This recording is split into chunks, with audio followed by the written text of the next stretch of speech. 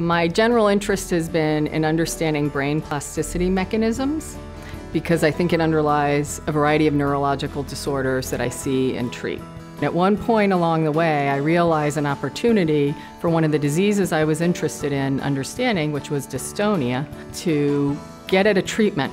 And it just kept growing bigger and bigger. And each step of the way, we got fortunate results, including lead compounds that needed some work. And now I was really in a space I had no idea about.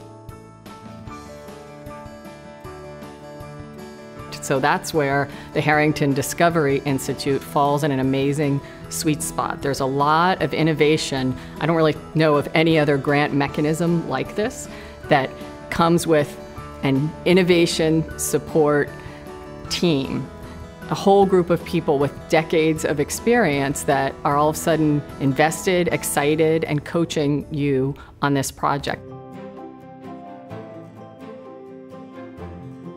The value that the members of the ISC bring is that they've been in the trenches, they've seen many, many projects, and they know how to look at a data set and say, okay, that's good, but let's focus on what's not so good.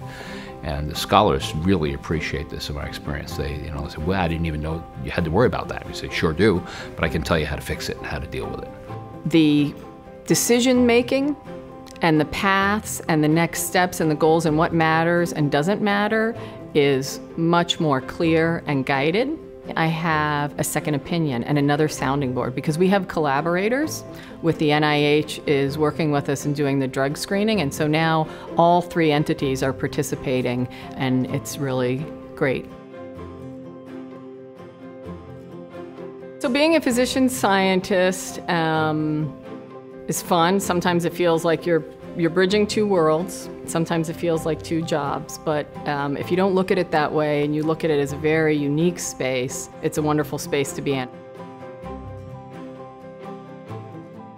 The Harrington Discovery Institute's strategic decision to target physician scientists and enable them to bring medicines to the clinic is incredibly exciting, and I think really wise, because as I go through this process, I realize that there is a really unique perspective that when you have a physician that's also doing the science, you combine that real-world clinical perspective that informs the science in a way that there's really no substitute.